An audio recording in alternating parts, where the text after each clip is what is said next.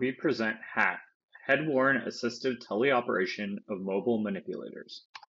Teleoperation of an assistive mobile manipulator could enable an individual with motor impairments to independently perform activities of daily living without the help of a caregiver.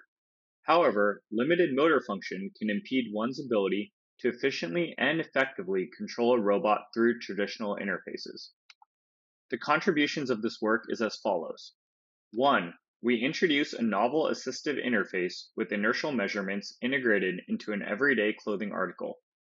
2. We present how this head-worn interface can enable teleoperation of a high degree of freedom mobile manipulator using only residual head motion. 3. We evaluated this wearable interface with 16 able-bodied participants and 2 participants with motor impairments, and showed that the interface enabled participants to complete self-care and household tasks with low error rates, high perceived ease of use, and low workload measures. Signals from the interface are communicated to the mobile manipulator and mapped to velocity commands for the robot's actuators. Speech recognition is used for selection of 4 robot modes: drive, arm, wrist, and gripper.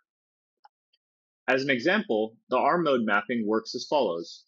As the user pitches their head up along the x-axis, the robot's arm moves up. As the user pitches their head down, the robot's arm moves down. As the user tilts their head to the right along the y-axis, the robot's arm extends. Lastly, as the user tilts their head to the left, the robot's arm retracts. During the human study, all participants were asked to complete the 4 tasks shown: cup retrieval, trash pickup, blanket removal, and leg cleaning. Shown is a healthy participant completing the blanket task, where we can observe mode switching using speech recognition. Switch to gripper.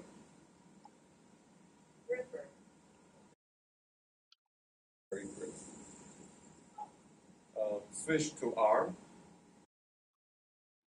Okay. Switch to drive. Displayed are videos of the 2 participants with motor impairments completing the blanket and trash tasks using the head-worn interface. Our results from a study with both able-bodied and participants with impairments show that the head-worn interface is both intuitive and efficient, allowing users to perform a variety of tasks with few errors. The interface presents individuals with impairments with a strong alternative to conventional teleoperation platforms. The paper, build instructions, and code for the HAT interface can be found at the website shown. Thank you.